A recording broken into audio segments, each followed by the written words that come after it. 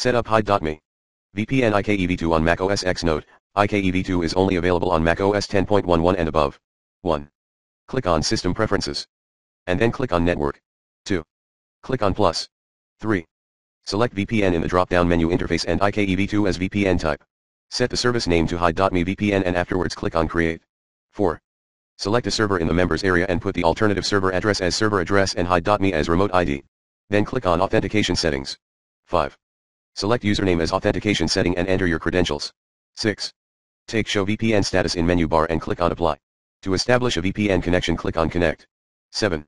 If connection has been successfully established, the status is shown in the menu bar. You can manage your VPN connection in the network settings. 8. Review your connection.